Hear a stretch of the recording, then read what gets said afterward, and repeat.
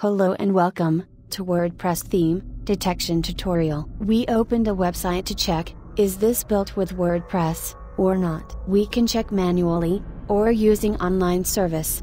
To check manually, add WP admin at the end of that website. If you get not found page or 404 error, this site is not using WP or webmaster changed the WP login URL. We opened another website, Z-Index, and trying to use same tricks. This site is using WordPress because WP admin is working. Now, we will use online service to check WordPress theme. Visit Ie-Sitemode.com, add a domain and hit lookup.